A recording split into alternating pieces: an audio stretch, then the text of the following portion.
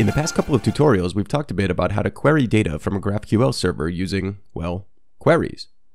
That's super useful, but obviously there's more to data management than just receiving. We need to be able to send data to our backend and update the database with it. To do that in GraphQL, we use what they call mutations. We're going to be building on the same Node.js application that we already created in the previous couple of tutorials, so make sure that you have that available before moving forward. If you need to start at the beginning, just head for JS Quick Hits 48 in Introduction to GraphQL. Then go from there. Also remember that you can always check out working code for each tutorial at the JS Quick Hits GitHub repo. For example, your index.js file to start with should look like this.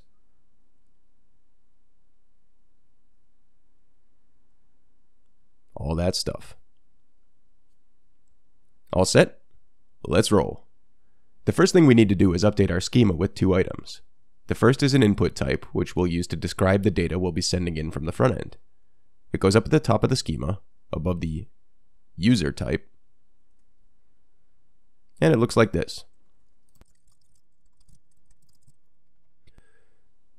Note that there's no ID field here. This is because in the real world, you don't want to generate an ID on the front end. Your database would do that for you. We're going to fake it in our backend code. More on that in a second. First, we need to add at the bottom of the schema our actual mutation.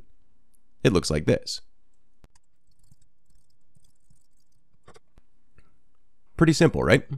We reference a createUserResolver that we'll create in a second, tell it to expect input from the front end, tell it that the input will match the user input schema we just created, and then tell it that it should return a user object, which we defined in a previous tutorial. Now let's create that resolver. Down in the root block, at the top, add this code.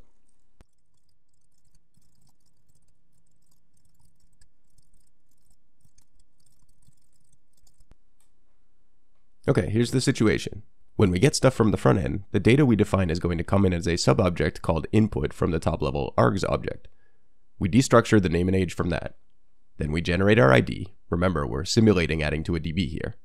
Then we push the data to our quote-unquote database, aka our array, and then we return the new user. We're done here. Save the file, and let's head over to our handy GraphQL GUI.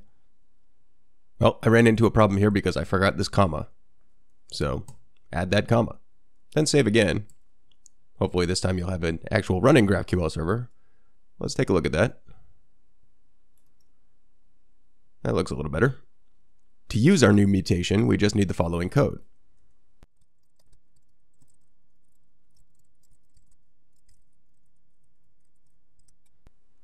What we're doing here is saying, hey, we're using a mutation, and then which mutation we want to use, the input we want to give, and of course which parts of the user object we want to get back.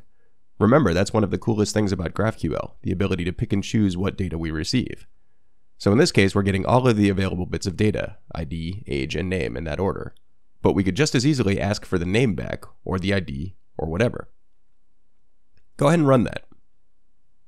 There we go. You should see that you've successfully added a user to the database, quote unquote. You could keep changing the data and rerunning the query as long as you don't refresh the page. You'll see the ID increase with each new user you add. For example. There we go. You could also query all those users, but again, don't refresh or you'll lose everything that's not defined in the initial array. This problem is, of course, why we use databases in the real world. That's it for basic GraphQL. There's obviously a ton more we could dive into, but the goal of this series isn't to go into that depth. If you'd like me to do a full GraphQL course, let me know and I'll add it to the list. Next week, we're going to take a look at the latest version of Express.js and Express Generator. See you then.